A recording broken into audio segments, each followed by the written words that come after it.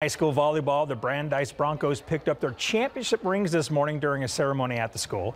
Back in late November, the Broncos beat Keller 3-2 to win the Class 6A state championship. Coach Williams started off the ceremony by playing a recap of the state finale that was shot and edited by our Andrew Seeley. Watching the championship match and picking up their beautiful championship rings made for a great morning. It was just really good to just see all the memories, just because it was such a special moment. I mean, like just being out there with all my teammates, all the people that are the closest to me, it's like one of the best memories I've had in my whole entire life.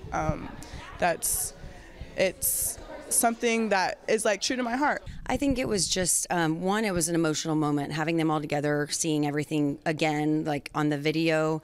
But I think just so proud of them, our community, just everyone that's been involved and been so positive for us. It just brings back so many memories of like the state tournament and stuff, and it's just very like emotional for all of us, and it just brings so much joy, and I'm just so glad we were able to get our rings.